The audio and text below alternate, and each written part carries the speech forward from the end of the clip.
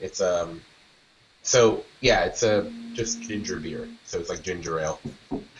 Nice. I thought it was So a there's a yeah, I know. I get in trouble for that all the time. I'll be on hangout meetings. I'll be drinking with this, and people are like, what are you doing? so it's ginger. It's not the real It's beer. like 1 o'clock. It's like yeah, I know. It's 7 a.m., man. It's like yeah, no, that's happened before. I'll be like it's like 8 in the morning. You're drinking beer. It's like well, don't judge my lifestyle. But You live dangerously. right. But there's a little Korean deli across the street here. There's not a whole lot of places to eat where I'm working right now. Mm-hmm. It's not like the last place where we were just flushing places. So there's a Korean deli across the street that does, they do, um, uh, sandwiches and stuff, and French fries, which that's fine.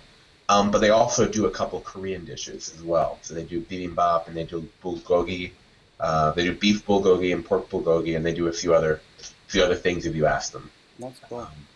But they also have. It's funny that the chef who's or not chef, the cook who's there now, also she's from Honduras, so they started bringing in. She started just making stuff, So I get like osmil de avena, and the crazy thing about this is that this little deli before I started working here was under a different management, and it was the crappiest place ever. It was so bad. And so like one day, like they switched hands, and the Korean woman bought it, and then she brought on the Honduran cook, and all of a sudden, the reason I'm telling this story is like all of a sudden this showed up, and I was like, oh man, when I was a kid, we used to drink this, we used to drink ginger beer like this type.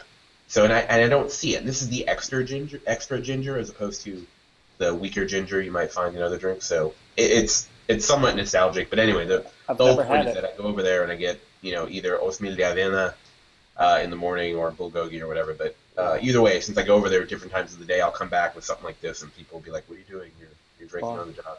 I woke up with a pint of Guinness at 6 a.m. So Right, exactly. Because that's why I keep going. Like I said, well, I've never had that. But it must be quite an experience. Speaking of experience, yeah, nice. I was thinking you're quite an expert now on xAPI, right? Yeah. So that's why I was wondering maybe we should have a little chat about it. And you're going to be presenting at the DevLearn, right, about this? So I'll be talking at Dev. So I'll be doing two things at DevLearn. I'll be first I'll be helping with the xAPI hyperdrive. So I'll be one of the judges, and I'll be helping you set up. So that is a competition between different people or organizations or whatever who want to present an implementation of the Experience API, and we'll be we'll hopefully get a couple contestants, so to speak. Hey, Mark. Okay. We'll get a couple of contestants, and then we'll decide who of that group of contestants is most worthy, and then those three will be used as examples of how to, how to kind of work with the Experience API in a way that's not, you know, rote. It's something that's new and something that really highlights the possibilities of the specification.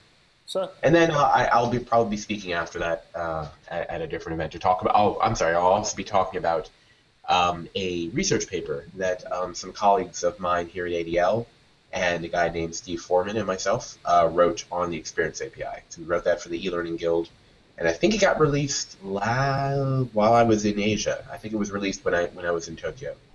Um, so that's out there. So we're gonna be there to answer questions and talk about the spec. Hopefully, people will have a lot of strong questions for us. I know that when I started talking about the Experience API with people, I didn't get the answers that I wanted, and that I think it's really important for people just to talk to a person about their problems and what they understand about it and what they don't. So yeah, I think a lot of times when we hear about new technology, everybody just talks about how wonderful it is, right, and in theory it's amazing, but yes, it's nice to see real things being done with that technology, right? right, I'm culprit of that in the past, talking about augmented reality in education and all that, all kinds of possibilities, and right, then we explore a little bit to an extent, and then fall back into other things, and it's Well, always nice to see yeah. what people are doing in the field with that kind of stuff.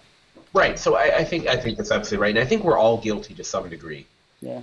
of being very, especially people like ourselves who are sort of on the we're at the position in our work where we understand what we're doing and we understand what's possible, and we really want to bring a lot of more of that what's possible into the workplace, or into our environments. And sometimes we forget that, and this is, I think, is a problem. And not to comment on learning and development as a whole as an industry, but I think we don't always consider, basically the rest of the organization, and we don't always have the best sense of business acumen. So we're working to solve smaller problems, I'd say, sometimes, and or we see how we can solve some other issues, but we're not looking at, you know, infrastructure, investments made by the organization, ability for people to actually get IT to bend to its will, which is no small task. So yes, in all those things, augmented reality, even like something as simple as flipping a classroom, you really have to kind of get some momentum and some buy-in, and you have to, more importantly, understand how what you're doing is going to positively affect in a real way what's happening in your organization. We don't always have that when we're kind of happy with a specification or some sort of new technology. We're just like, I think this will help. I want to try it out, and it's kind of hard to get the momentum to do that. So. Yeah, it's always nice to have a plan when you want to do that kind of stuff, I think to have that plan, you got to understand exactly what can be done, and that's when people like you doing this exploration work comes into play. I wonder. So I guess we could start with the basics. So there's Tin Can API, Experience API, Right. xAPI. Yeah. Let's define what it is and what it can do. How is it different from SCORM 1.2 or Right. no? So, SCORM, actually, I'm happy you asked that question. So, SCORM is a, what do you call it? SCORM is a specification, not actually a standard, but a specification that was created to solve a particular set of problems that were experienced by, well, everyone who was working in e-learning at the time, Mm-hmm. back in the dark ages of the last century. But in particular, the United States government and the military in particular.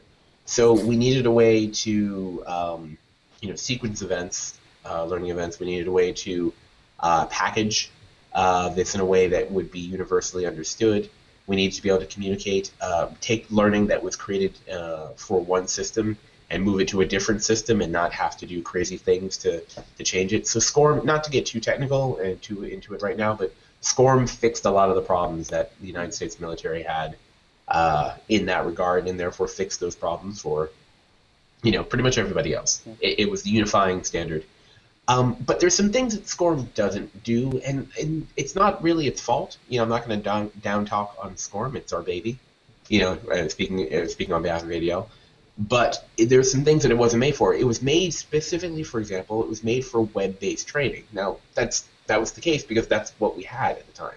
It will work for, training that's not based on the web, but, and again, not to get too technical, but it was created for, web-based training that used frames, so that, and stuff that would happen within the frame. You've probably run into this, manifestations of this situation when you've been working with an LMS, or trying to get things to kind of cram in there, or you're trying to get different, screens to pop up. Like, a lot of what SCORM is what's sort of in the way or enabling what you're trying to do. Mm-hmm.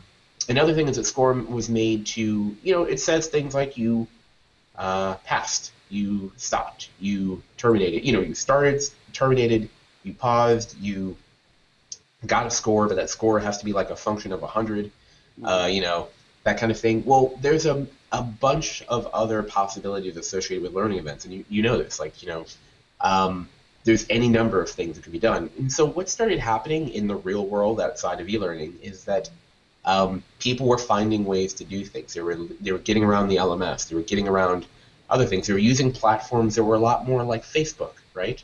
Mm-hmm. Or Twitter, where you had streams. To my right here, I've got another entire screen where I've got TweetDeck open, as I'm sure everyone does, and I've got like streams of information happening to my right, like things happening here, or like in on Google Plus or in Facebook, where you have like, oh, this person posted something to their wall. This person did what happened, is now in a relationship, or this person's, the relationship status is it's complicated, whatever. Um, that kind of that basis, that activity stream, this person did something, is the basis for what the Experience API is. It's reporting on learning activities in a very simple, human readable manner, but it's kind of supported by JSON. So it's also machine readable. So it's very simple that way. And from that simple structure, X did Y, or whatever that works out to be, you can get really complex variations and really clever ways to describe learning situations and to store information. So some of the things xAPI was created to do was to work on outside of web-based training, right? So you don't have to be at a desktop. I think one of the primary catalysts for the call for an update to SCORM, or whatever was going to come next, is that people were trying to move to mobile. Well, SCORM's not really made to work with disconnected devices, right? And in the early days of mobile, and this is actually still the case right now, you'll have You'll have learning experiences that were designed to be on mobile devices, but the internet connection, wouldn't be persistent. SCORM was made to work for a persistent internet connection, and why wouldn't it be persistent, right? You're telling it when you're starting and when you're stopping. There's no really accounting for like losing power, I guess. The Experience API is made to work for any kind of thing. It stores information. It doesn't have to transmit that information right away. So as an example, you could have a dumb device like a mine, gas detecting device, so detecting dangerous levels of gas underground. And you could actually write software that would actually produce Experience API statements that describe what's happening with that device, and then store those statements until you got above ground and were able to safely transmit that information. Because all of these statements in the Experience API are timestamped, you'll have all that information in the context, in the order in which it actually happened. So, so in short, the xAPI existed to pick up from a technological and processual standpoint where SCORM left off.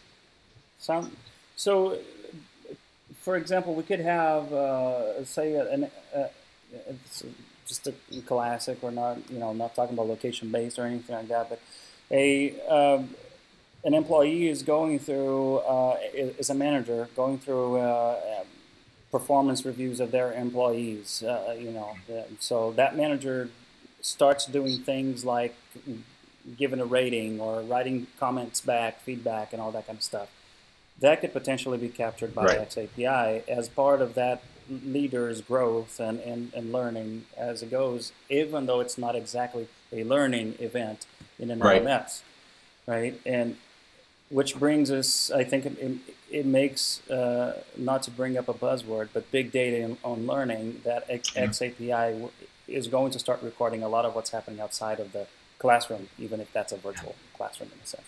Yeah, no, I think you're absolutely right. It also makes it more difficult for learning designers, I guess, people like ourselves, to, what we were designing in the past and the kind of schemes and the plans we had for our learners can now be very complex, and the information we get from that can be very complex, and the kind of experiments we do to see whether what we're doing is working can be complex or possible at all. Well, that's really great or extremely terrifying, depending on who you are. So, yeah, we'll see. Did you have some, do you know of some good examples already of things that people are thinking outside the box with using xAPI? Sure. Well, I have seen some of the, I've seen some of the details for some submissions to the xAPI hyperdrive, but I won't reveal those right now because hopefully it'll be a surprise in about a month. I think some really interesting, I heard of a company, and I won't reveal the name right now, which is using the Experience API not strictly to talk about what has happened, but to use it as a way to do predictive modeling, within a workplace. So not just, what things have happened in regards to learning and training, but actually allowing instructors to model what might happen with this particular group of people, this cohort of students using instructional methodology you can expect this kind of result. That's already blowing my mind, and I've already heard about this, and I've just said it again. And it's the kind of thing that is, again, really great and really terrifying. There are people who are looking at creating learner profiles, where you can actually track, what people have been doing over time. You can tailor training that people are being served according to certain specifications, of their learning. Not their learning styles, but, for example, whether or not they speak English, whether or not they've learned to speak English in the past, So, for example, if you have someone who started working in an organization and their English language skills weren't that great at the beginning, it may serve them content in their native language. But you can have a little data from another learning system that says, well, this person's been, participating in English language study over a period of 3 or 4 years. Now their English language proficiency is much better. Mm-hmm. How do we know? We have all this other data associated with their English language learning progress and the ways that they've proven that they can what they comprehend. And look, their reading comprehension level is up to X, Y, and Z. So you know what? We're giving them training now, we're continuing to give them annual training. At this point, we're going to give them the English language stuff because they've already proven that they can actually handle that. And this isn't something that has to be monitored even. This could be something that happens automatically once you trigger certain levels of competency. So a lot of the things and I won't get in too much into it right now, but a lot of the things involving competency and personalization, some of those are really, really interesting. Another thing that I think is quite somewhat out of the box is the potential confluence of augmented reality and the Experience API. Mm-hmm. So this is stuff that's happening kind of it's very nascent at the moment. I think groups are kind of trying to feel each other out and figure out how this is going to work, but there's a potential for having augmented reality situations where you're able to fine-tune your psychomotor skills based on actions within augmented reality instruction or support, and then basically recording those actions and then basically giving virtual feedback on the production or the execution. So that takes things like physical education and marksmanship or other martial training to a different level of specificity and insight, I would say. But more importantly, at least to me, a good way to look at how people progressed over time in a granular fashion. So there's also been a lot of work, using Unity game engines and the Experience API. There's a company I talked with recently who's been doing that. And I'm looking forward to more of that. As someone who plays Ingress, which is a augmented reality game that I think you're probably familiar with. I think you're probably familiar with it because I tell everybody about it. But actually creating games that actually take, allow you your input, in the manner of QR codes or geolocation or using Bluetooth sensors, and actually having all of that influence what you're doing. Not only influence what you're doing because of the ability to contact or get information from those sensors, but also putting information back out there to those sensors to influence what's going to happen next. So, yeah, there's a lot of work to be done. There's been a lot of good case studies being created. What I love about the end of 2014 and when I'm looking at 2015 is a lot of the stuff we've been talking about is starting to happen. So it's very exciting. Yeah, it seems like it's laying the groundwork for that to happen, like a real location-based learning, right? Yeah. Based on where people are located, what they are doing. The person just checked in to place X. They needed, like a UPS store. They just checked into the UPS store. Maybe we need to prompt them to, did you remember to bring your label? If not, blah, blah, blah, go to the station. Like practical ways of doing it, right? I was at an e-learning conference in Korea a few weeks ago, and one of the presenters, a Korean professor, the topic of his talk was the Internet of Things in Korea, and it was very inspiring. But one of the questions I had at the end of it was like, well, how is this going to happen? And I really feel like, it doesn't have to be xAPI; it can be APIs like xAPI. But I feel like the xAPI can be one of those ways in which some of the automatic triggered affordances, that are made in the process of learning and performance support. I feel like the xAPI could be the connective tissue, the glue that allows that to happen. It seems like also that the xAPI is more, it's an open type of, well, it's an API, right? But it is an open type of access to what people are doing, to tasks people are doing. So opening up for better task-based learning based on real data that you collect as people are doing. Not what they tell you that they're doing, but what really they are doing, right? And yes, so there's definitely, well, it depends. You can do it either way. You can have self-reporting systems like through Tapestry. I think that's one of those really popular apps that is about like you're actually inputting that information, and you can have it such that you have an external authority saying that this person did that. So whether or not people said that, oh yeah, I totally passed that English test, or I did that. No, I can see in your transcript. Which isn't especially different from what is happening now, without xAPI. It's just we're making it easier and more automatic as possible. It seems like places, applications like Tapestry, for example, they make it more open to the learners seeing what they're doing and seeing what other learners are doing, right? In general, people that fit the same role, for example, can see that what other high potential learners are doing as well.